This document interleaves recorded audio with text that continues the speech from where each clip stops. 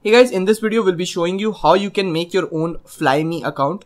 Just like Me account in Xiaomi phones, you can also create a FlyMe account in the FlyMe OS, and basically does the same thing as the Me account. You can basically back up your stuff, you can sync your stuff, and you can also restore your data. So basically, if you write a lot of notes, the main usage for me of creating this account is basically writing notes. I use this Memos app a lot. So suppose I write a lot of notes and after that I mistakenly reset my phone, or I basically lost my phone. Now what will I do? I lose all my notes. But if you create a FlyMe account, if you create a new FlyMe account or log into the FlyMe account that you are using, log into any FlyMe account on the device that you are using, you won't lose any of these notes. So the notes will get backed up into the FlyMe account. So let me just show you how you can make your own FlyMe account.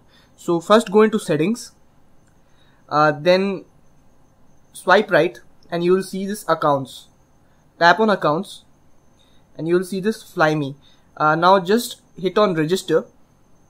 And now you can enter your FlyMe account name over here. Then you can enter your password. Name has to be, it's not an email ID, it's just a username kind of thing.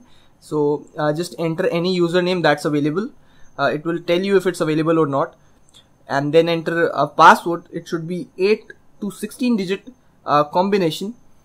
And then enter any security email. Security email means like you can enter any of your current email address that you have, like of Gmail, Yahoo, etc. Any email address that you have. But make sure you enter a security email that you use, because they will send you a confirmation email which you have to, with a link which you have to click, and only after that the account will be confirmed. So make sure you enter the correct security email. After you've done so, just hit on register and it will basically make your account. And after you hit on register, the security email that you have entered will get an email from them, and in that email you'll see a confirmation link, and you have to click that confirmation link in order to confirm your account. As I've already have an account in FlyMe, I'll just go back and I'll just log into my account. Let me just quickly log into my account. So my FlyMe account name is Devansh. That is my own name. I got that name. I don't know how, but no one registered, so I got it. That's pretty nice. So the password I won't show you definitely. Let me just pull my device back and enter the password.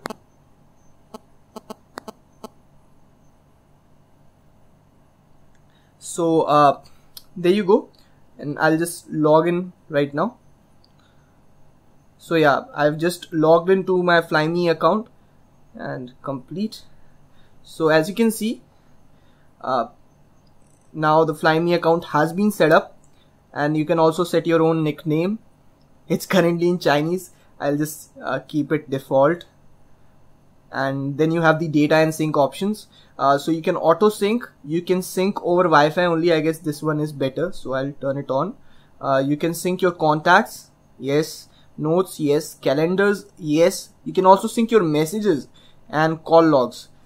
Input method, browser history and stuff, blacklist, and you can sync some other settings like Wi-Fi, VPN, and email account. So that's pretty helpful. Even if you lose your device, you'll have these data backed up. So whenever you buy a new FlyMe OS device, your data will be there. So most of the data, the important stuff will be there. So that's how you basically make a new account in FlyMe OS. I hope you found it helpful, and thanks for watching, and please do hit the like button if you liked this video. If you disliked it, if you didn't like it, please comment down below, or you can fill up a form. I'll leave the link in the description why you disliked it, and I'll make sure that I improve myself. So thanks for watching and peace.